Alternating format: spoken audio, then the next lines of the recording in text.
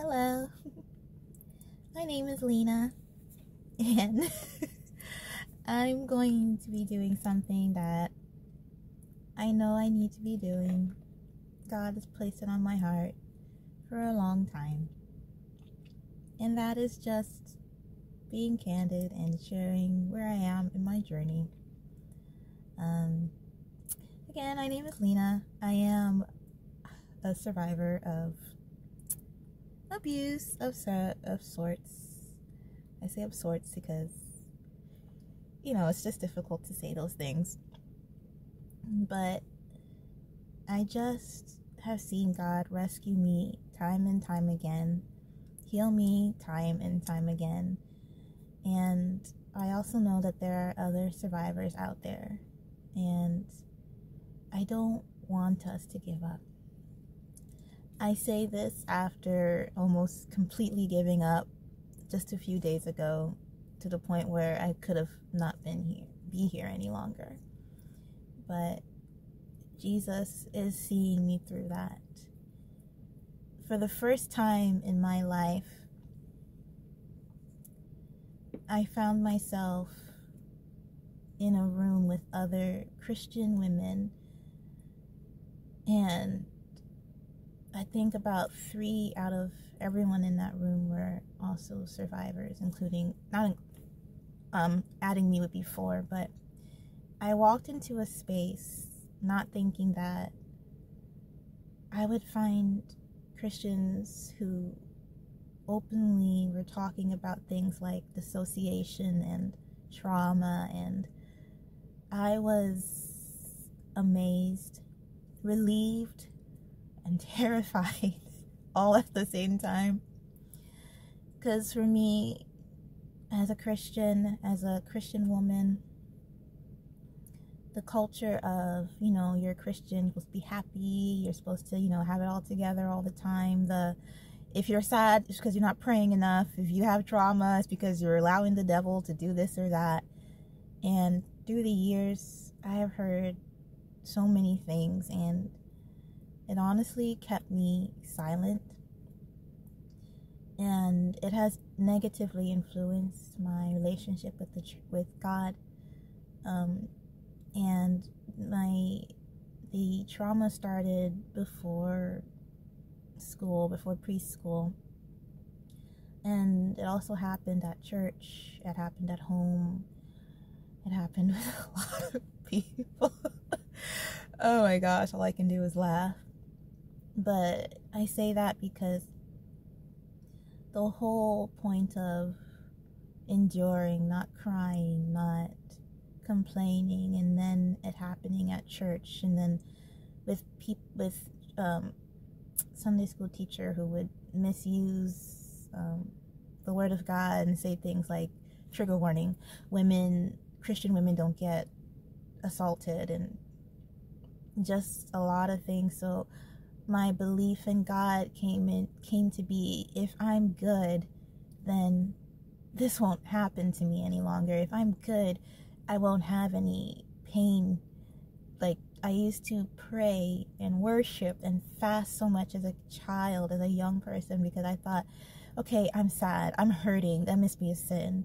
And I would spend hours in my room just praying and singing, and then I would fast and fast and fast, and it just developed this really deep loathing that was towards myself. And then this, just in my mind, it just became that this abuse was because I needed it, because it was suffering for my purification. And it's just a whole long story, but it caused me to, at 15, leave the church.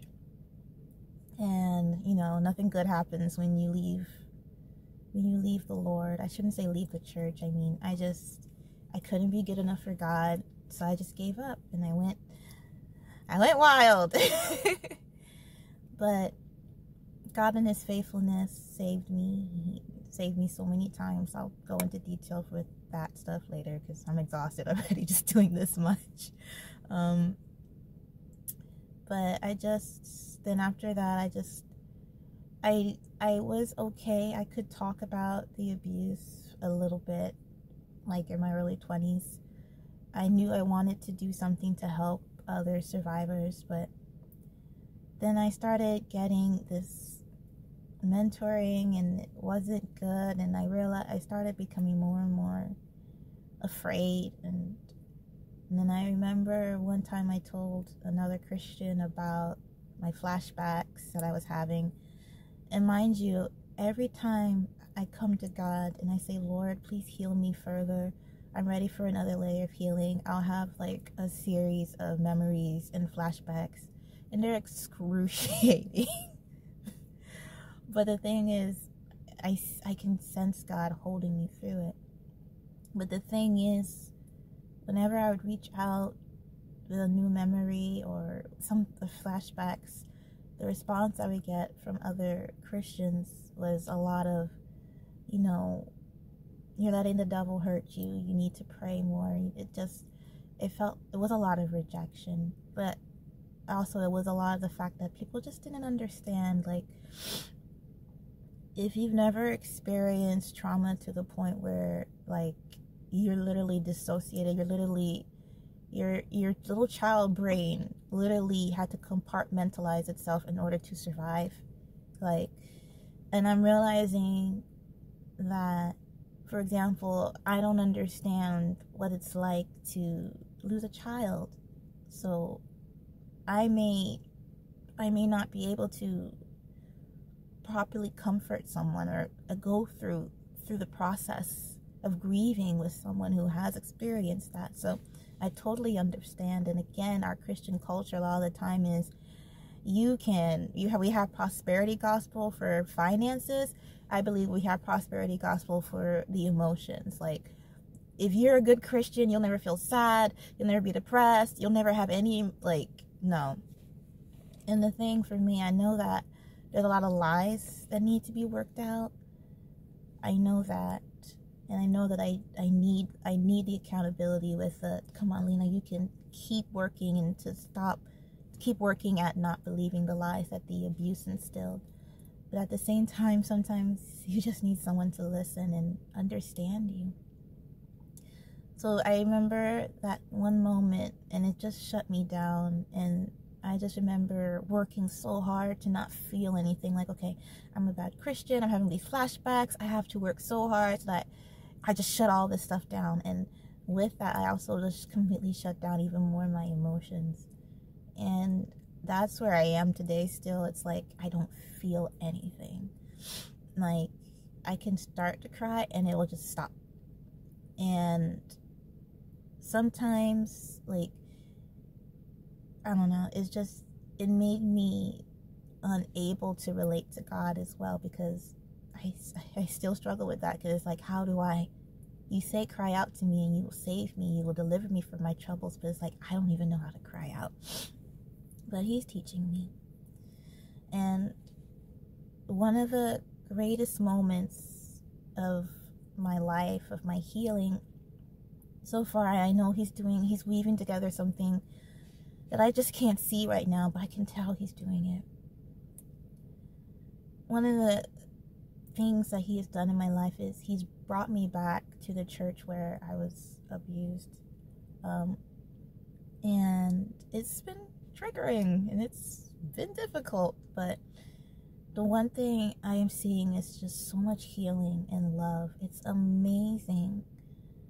It's amazing. Like, I've never experienced this in a church before, and it's amazing how the church where I was traumatized seems like it's going to be the church where I'm going to get healed, or I am being healed, and I'm just amazed. It was at one of this church's events that, wow, I entered that room thinking it was, just a fun, church event, but it turned out to be an evening of just deliverance and healing. And one girl started telling her story, and I was like, oh, I did not realize we were talking about that here. And I just started crying like I couldn't handle it, because I had so much repression and denial, and like, I don't talk about that. I don't acknowledge that I'm a good Christian now. It doesn't bother me. Like, it just blindsided me. And again, that evening, people were talking about dissociation and how, how it feels to not be able to remember. Like one girl said, she said she couldn't remember parts of her childhood. I'm like, oh my gosh, that's me. Like, I don't remember nothing. The stuff I do remember is like, oh my gosh, I'll explain that in another video. But just to hear, I'm like, wow, I'm not being shut down. I'm not seeing people being judged or criticized or like, that's evil. No, like, people were openly talking about the realities of being traumatized in the light of Christ. And I've never experienced that in all my years.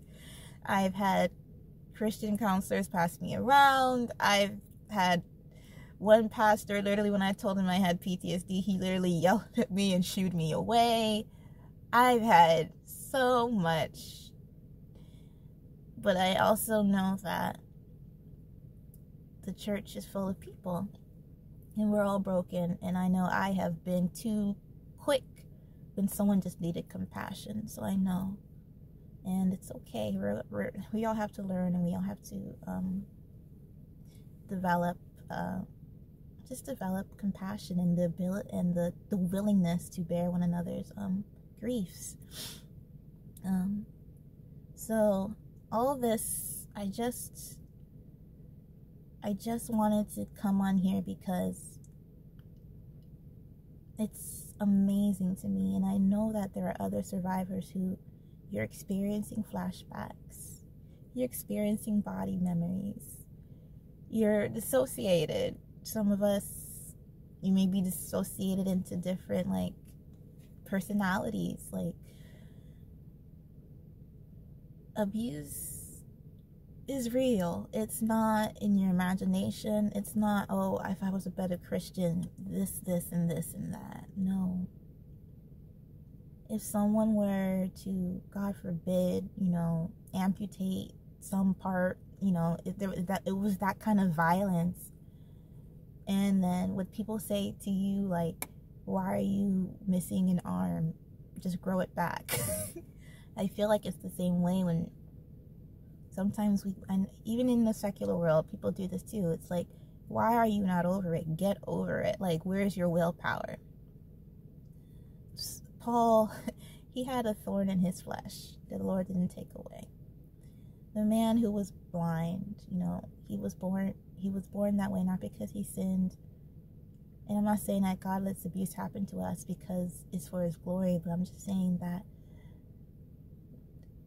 we have to accept that abuse has consequences. It has consequences. It has consequences on the mind. It has consequences relationally. It has a lot of consequences. Not because we've done something wrong, because it's a violent act that may have gone on for decades for some people, or even if it was just one instance, it has consequences. And just like you wouldn't expect, to hew down a tree, right? You wouldn't expect to like hew down a tree and injure part of its tree trunk and the root of where it grows from, and expect it to blossom and grow like any other tree. No, it takes care. It takes more care. It takes more nurture. It takes more effort. And I just wanted to come on here and encourage other survivors that your flashbacks, the pain you may be feeling, those are all results of the violence you went through, not of your lack of being a good Christian. Faith is the fact that you have not left the Lord. Okay? You may be like struggling with, oh, I'm horrible, I'm this, I'm that. Those are all the things that came from the abuse. It's not your fault. Yes, we have to pursue the Lord and take in the word daily. But the same way, we wouldn't chastise, a little one, who is learning to walk and they stumble and they fall, and we wouldn't chastise that little child. The same way, don't chastise yourself. And I'm talking to myself too, because I can beat myself up for days. But what I'm trying to say is that it's not your fault. Abuse has real consequences that require healing. God is not condemning you. He loves you and is willing to walk at a slow pace with you. And when others in the church or anywhere may make you feel like, oh my goodness, I'm just being bad, that's a lie from the enemy. That's a lie from the enemy. You are fearfully and wonderfully made. And if you, whatever results you may have, you are still whatever consequences may have come from the abuse, you are still perfect in the Father's hands, and He's able to use you even in your brokenness. You are not too broken. And I want to encourage you to get whatever help you need. I'm encouraging myself to do that too. And to seek out people who are actually equipped to help you, not just because they're in a church, not just because no. You need to find people who are equipped with trauma, because it's a real thing. And I just want you to accept yourself. Accept yourself. You're not to this or to that. You are a child of God. And I'm speaking to myself too. So, Father God, I just thank you for who you are, for your love, your grace, your mercy, and your power. Lord, please be with us on our journeys. Help us to not let go. Help us to not turn from you. Because if we just keep our eyes on you, you will continue to hold on to us. We do love you, even though sometimes the abuse makes us feel like, gosh, I guess I'm failing and I'm not really loving God. Yes, we do love you. Teach us what love is. Take away the ideas of violence that we have confused to be with love, to be love. And help us not to make you out to be this vengeful or mean God that you're not. All of those lies, Lord, help us to throw them away. And I thank you that you are gentle, you're kind, and you're patient. Have your way and be glorified. In Jesus' name, amen. I want to encourage every survivor. You know, it's a high statistic. I think it's every 3 in 4 for women and girls. You probably know a survivor, and you just haven't been able to connect to them on that level. I really want to encourage us to come and be together. Because in that closeness, in that togetherness, in that acceptance, when you see someone else and you love that person, but they've also been abused, it also encourages you to love yourself. So I want to encourage every one of us in the body of Christ who are survivors to find another survivor. We all have our issues, though. That's the thing. I know especially when I feel afraid, I sometimes lash out. I sometimes get angry. When we're dealing with one another, please also know that we're not perfect. People can be triggering, but let's not be afraid to be around each other. Let's not be afraid to show what's really going on the inside.